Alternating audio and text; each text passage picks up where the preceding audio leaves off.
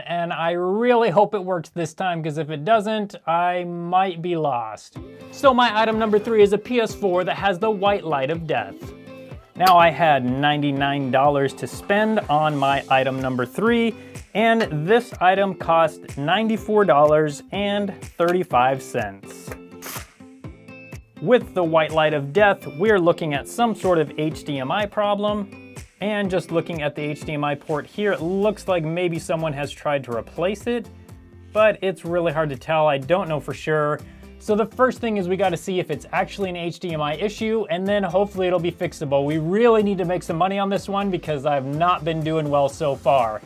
My second item, the Sterling motor, has still not sold on eBay, so I'm crossing my fingers. Hopefully it'll sell. I'm lowering the price slowly, but so far it's not going well, and it's getting down to where I'm probably not gonna make much money on it, if at all. So hopefully I will, but we just have to wait and see. So let's get this one apart and see if it is indeed the HDMI port or somewhere on the HDMI system. With the white light of death, it could be the port or it could be the HDMI IC chip. There's just really no way to know for sure until we get it apart. Now in the listing, the seller did say and show that it actually did have a white light right here, but you never know. So this is not great news so far. We got something real sticky there. Looks like probably some sort of soda, can of Coke or Pepsi probably. Hopefully that's not the issue, but let's find out.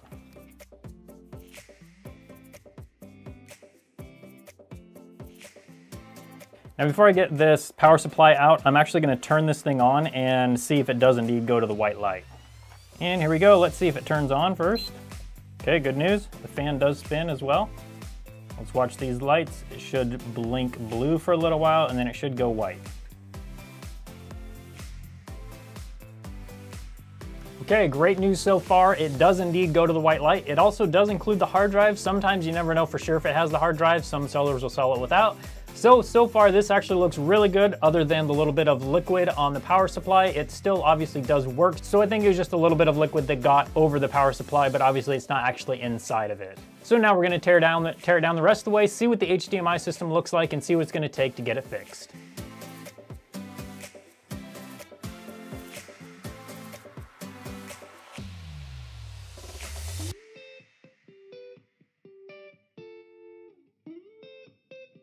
And out comes the motherboard, and let's look at the HDMI system.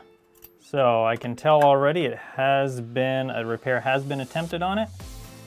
This chip right here looks to for sure be a problem, as it is actually on there crooked. So what I'm gonna do is, first of all, I need to fix this chip, and then I need to test all these filters up here, test the diodes, and make sure that they're all not shorted, and then we'll go from there. So here's a better view of the HDMI IC chip. You can see how it's a little bit crooked on here. You should be able to see these solder legs all along the edge about the same on each side here. The other thing we're gonna need to do is test each one of these, and then also test these diodes right here. These black ones are diodes, so current should flow one way and not the other. And these are filters, which are basically just coils of wire inside there. So I'm gonna start by testing those just to make sure those are good. Good. Okay, so that one's good. That one's good. That one's good. And that one's good. So those are all good. Let's check the diodes. Okay, no continuity. No continuity. And no continuity. Now I'm gonna flip my leads around and check them the other way. 0.7, 0.7,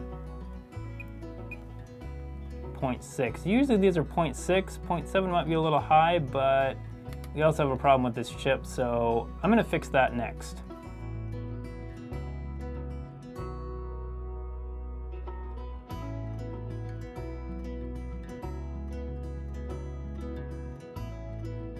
Now we've got a little bit of problem. We've got some extra solder here. Some of these legs look like they don't have enough solder on them, so we've got to make sure that's fixed. So I'm going to take my iron along here and get all of this, all of these legs looking good, get this solder blob out of here, and then see how it looks when we're done.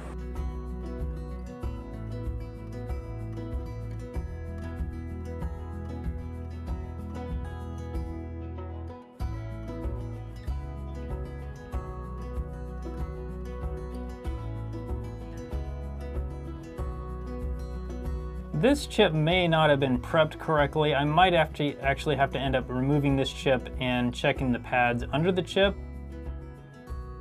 So now you can see exactly what I'm talking about. This pin here, this leg here, all of those legs, that leg, these legs, all of these are not connected because they weren't prepped properly. So we're gonna go through and take my soldering iron and we're gonna prep those pads, and then we're gonna put this back on and see if it works.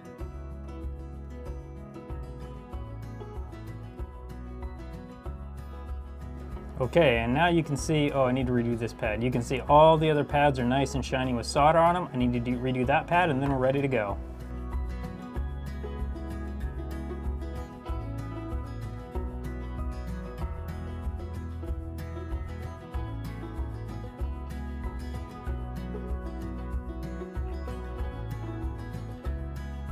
So with that chip fixed and placed back on there, do you think it's gonna work? Put a comment in the comments section below and tell me if you think it's gonna work. Let's give it a try.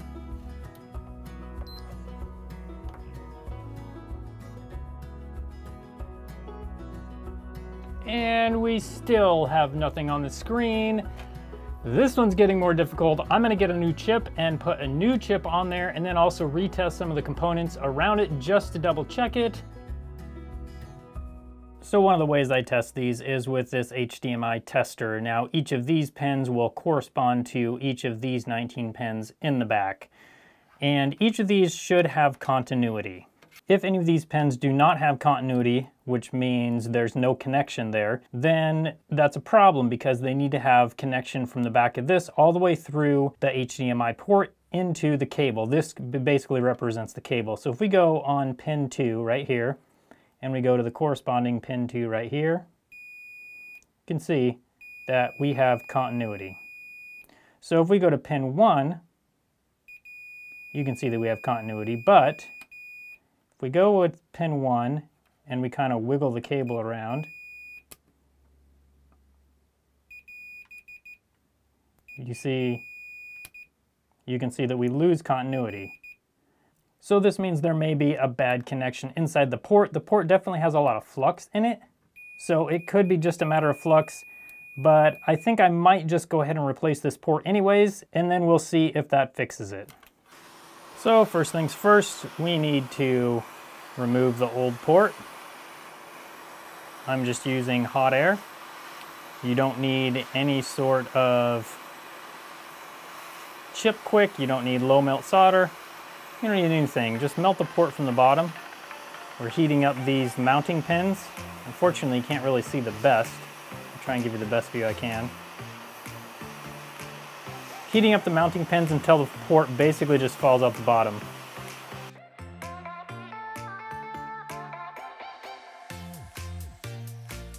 If you notice, the port just fell down. There we go. That port is out. Now I'm going to put some more solder in the holes, just to make sure we got plenty in there. There we go. And there we go. With that port out, we can inspect these pins right here. And I'm going to go through and put some fresh solder on the pins.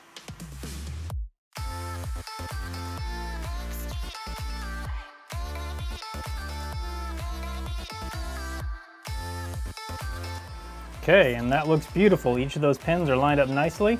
Now we're not done though. We need to resolder each one of those pins onto the motherboard.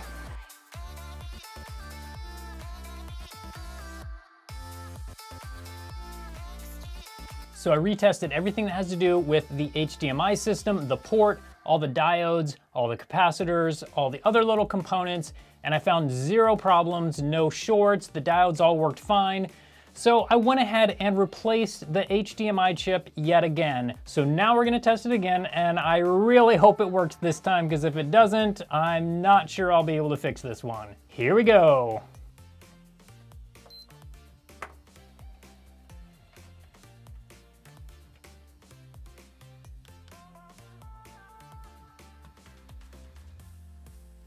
There we go. So cannot start the PS4. I'm just gonna need to probably rebuild the database and make sure the hard drive is fully working. And we also need to test the disk drive to make sure that's working. If that's all working, then we're gonna be ready to put it together. Let's test the disk drive, and I'll make sure I can get this hard drive working as well. All right, and after a database rebuild, we do have it working. Also, you notice the system software is 4.74. That actually will add some value because those can be hacked. So 4.74 is great. I'm hoping that'll give us some extra value on this so we can make a little bit more profit. I'm confident we'll actually be able to make some profit on this one, and that might be enough to help us win this challenge, as most of our items have not been bringing much, if any, profit. Now let's test the disk drive and see if that works.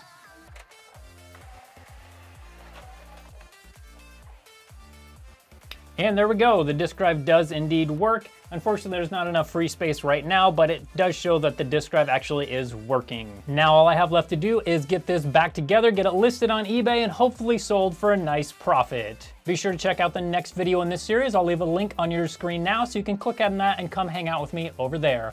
Also be sure to check out the other YouTubers in this challenge. I'll leave links in the description for their videos, so check them out as well and see how they're doing and see if you think I can win.